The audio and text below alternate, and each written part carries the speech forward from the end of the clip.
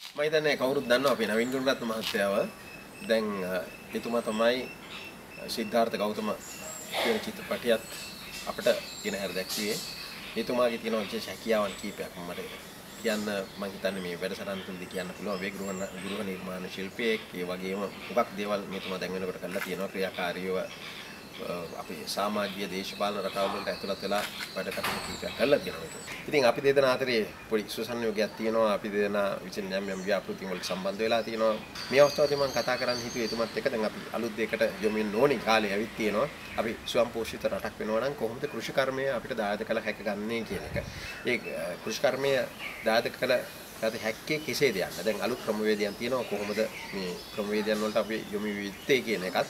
මොකද රටේ තියෙන භූමි ප්‍රමාණය සීමා වෙනවා. ජනගහනය වැඩි වීමත් සමග ලෝක ජනගහනය වැඩි වීමත් සමගත් භූමි ප්‍රමාණය සීමිත වෙනවා. ඒ වගේම ආහාර වලට තියෙන ඉල්ලුම වැඩි වෙනවා. ඉතින් අපි දැකලා තියෙනවා 2050 වගේ වෙනකොට ආහාර හිඟයක් එන්න පුළුවන් කියලාත් කියනවා.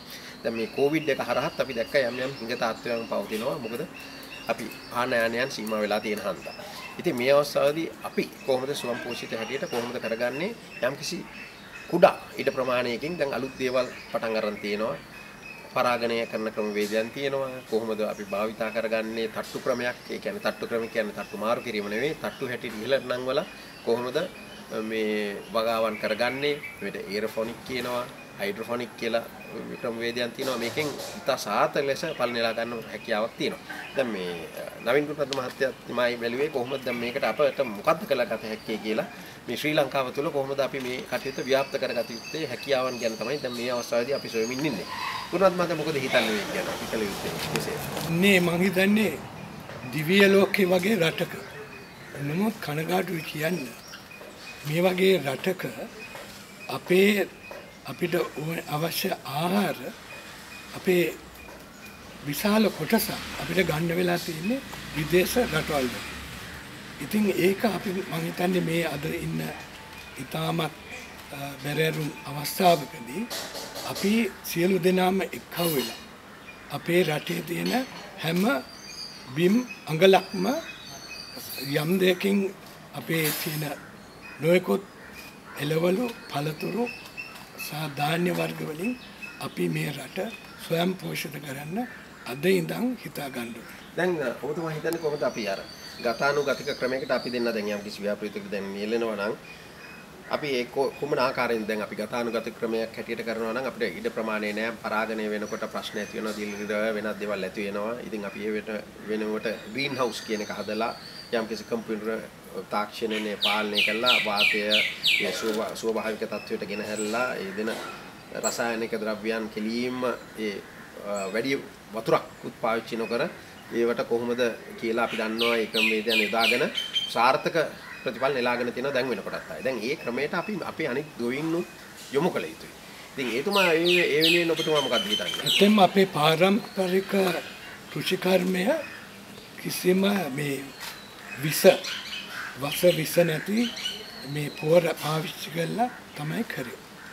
ඒ නිසා අද ඒ ක්‍රමයක් ඒ වගේම තාක්ෂණයෙන් දියුණු ක්‍රම නොයෙකුත් ක්‍රම ලෝකයේ අද අපිට අඳුන්වලා දෙනවා. ඇත්තම සමහර විට අපිට ජලයෙන් විතරක් එළවලු වවන්න පුළුවන්. පස් නැතුව.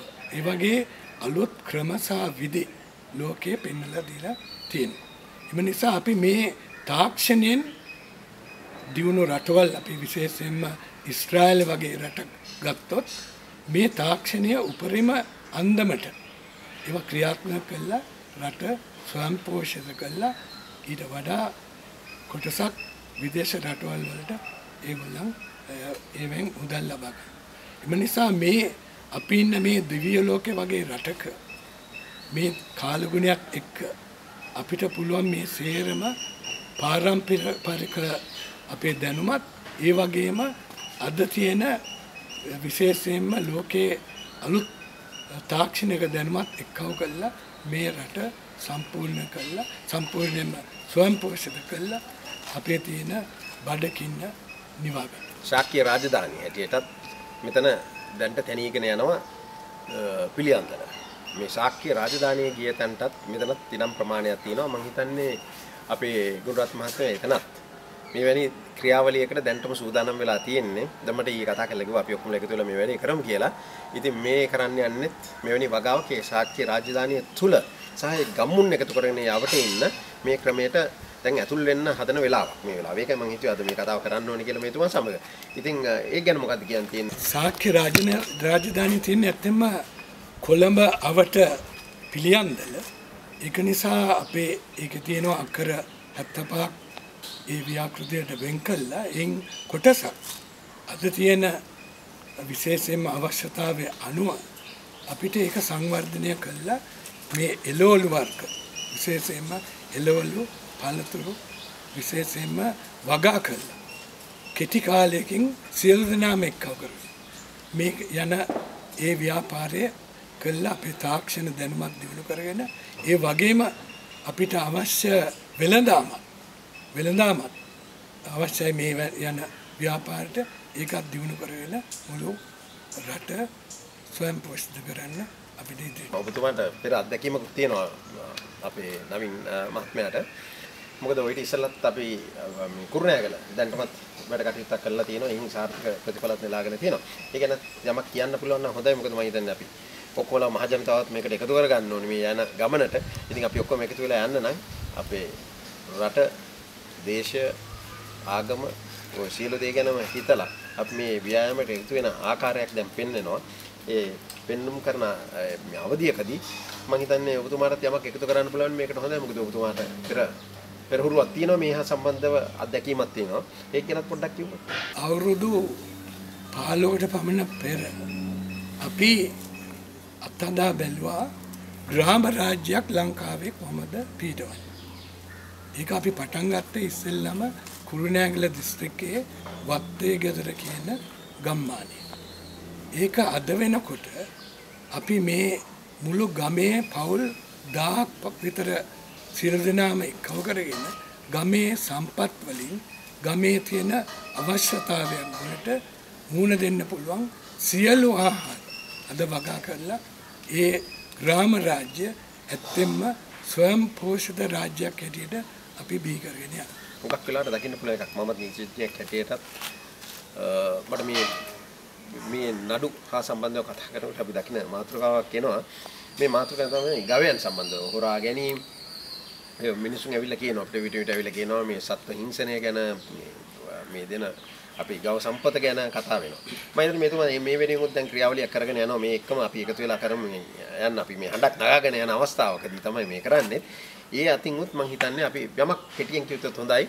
මොකද මේ අපේ අසන්නන්ටත් අපේ බලන්නන්ටත් අපි කොහොමද කියලා මේ වෙනුවෙන් අපි කැප කරන්න කියලා. තෙම අපේ කොරෝනා වෛරස් එකේ ඉතිහාසය දිහා බැලුවොත් අපිට පෙනී යනවා මේ වෛරස් එක ඇත්තෙන්ම එන්නේ සතුන් ඝාතනය හරහා. එම නිසා ඒක ඉස්සෙල්ලම චීනය දැනගෙන සතුන් ඝාතනය ඒගොල්ලන් වහාම නැවතුවා. ඒක ඉතාමත් වැදගත් ව්‍යාපාරයක් චීනයේ. නමුත් මොකක් හෝ වේවා මේ සතුන් ඝාතනය නවත්තලා රටට තේරුම් ගත්තා මේ ඒ හිංසාවෙන් මේ චීනය දියුණු කරන්න බැරි බව. එම නිසා මම හිතන්නේ මේ වගේ බුදුදහම තියෙන රටක අපි ගවයන් ඝාතනය කරගෙන ඒවෙන් විඳින භුක්ති විඳින ඒ දේවෙන් මම හිතන්නේ මේ රටට කිසිසේත් ගැලපෙන්නේ නැහැ. අපි එළඹෙන වෙසක් දිනේ ඉඳලා මැයි මාසේ 7 වෙනිදා ඉඳලා අපි බලාපොරොත්තු වෙනවා මේ ආණ්ඩුවත් ජනාධිපතිතුමත් ගව ඝාතනය සම්පූර්ණයෙන්ම නවත්තලා මේ පුණ්‍ය භූමියේ ලේ වැගිරීම නවත්තලා මේ රට ස්වයං පෝෂිත කරන්න ක්‍රමයක් සියලු දෙනාම එක්ව වෙලා මේ පුණ්‍ය භූමිය ඇත්තෙන්ම පුණ්‍ය භූමියක් කරමු. අපි ඉතින් අපේ ගමන්ට යන් ඉතින් එකතු වෙලා අපි එනම් වැඩක් කරන්න බලමු නේද? ගුණරත් මහත්මයා දැන් කරගෙන ඇවිල්ලා තියෙනවා. අපි යම් තාක් දෙයක් ඉතින් තවදුරටත් වර්ධනය කරගන්න අපි බලමු මේ ඉදිරි අනාගතයේදී. අද කතා කරේ මගේ මිත්‍ර සුදත් ජයසුන්දර මැතිතුමා. අපි දෙන්නම ඉන්නේ එක දර්ශනයක් මත. රට ස්වයං පෝෂිත කරන්නත් බුදුදහම මුළු රටේම ඇත්තෙන්ම ඒකේ අර්ථවත් විදියට ක්‍රියාත්මක කරන්න. එම නිසා මේ ගමනට ඔබතුමාගෙන් ලැබෙන සහයෝගයත් අපි දෙන්න එක්කව වෙලා යන ගමනක් සාර්ථක වෙයි කියලා අපි බලාපොරොත්තු වෙනවා.